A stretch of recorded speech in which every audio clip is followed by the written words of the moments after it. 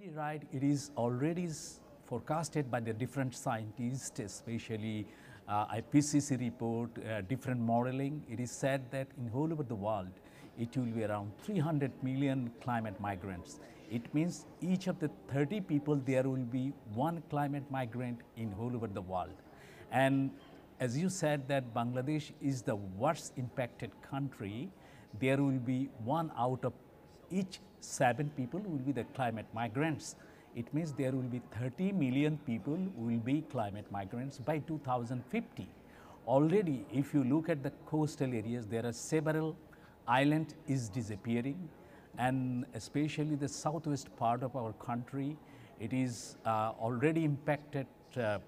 SAX, for example, in Dhaka, per square kilometer, there is 28,000 people are living. Every day, 2,000 people entering in the city. And in an average in Bangladesh, per square kilometer people density, it is more than 1100.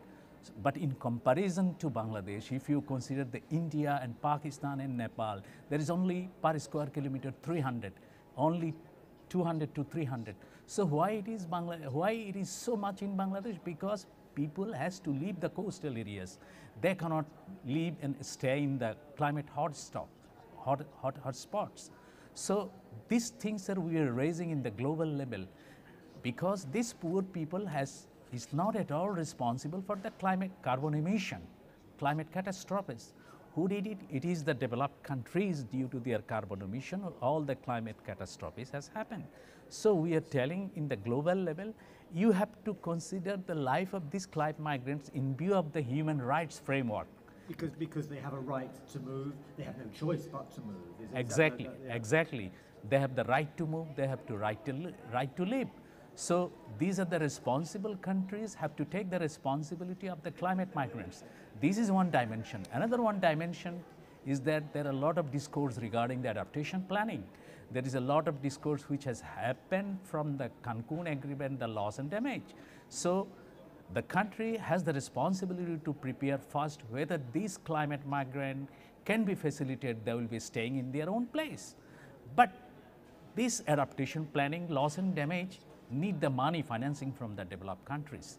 So these are the issues we have been promoting these climate migrants since Bali, and we got some achievement in Cancun agreement.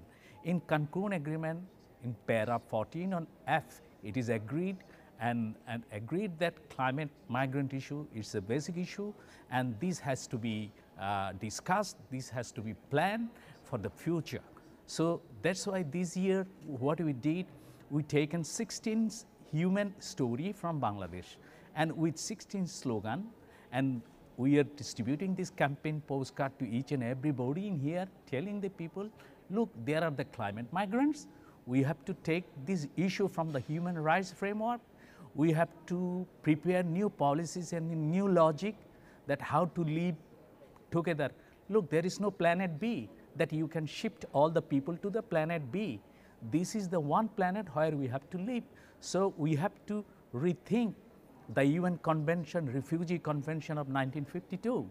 We have to rethink our immigration law, and we have to rethink our labor export law, because we have to live together, and these people has the right to life. I think, could you perhaps show me 2 of these examples, 2 of the 16 postcards,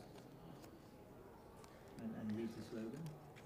Look, this is a case from Bangladesh. It's a drought area, and we have written that for this climate migrant issues, this should not be considered as a threat. This should be considered as a responsibility of the developed country. And this, look, this is another one card. This is also one case story from Bangladesh. We are telling that if capital and goods is allowed to cross the border, then why the natural labor has not the right to cross the border? This is also one slogan we want to promote. And also we are also promoting some slogans that, look, we have to redefine our development efforts. Who are the climate migrants? these are the people who are basically depend on the use of natural resources. So we have to take care of our water resources, we have to take care of our fish resources, so these people will not be displaced.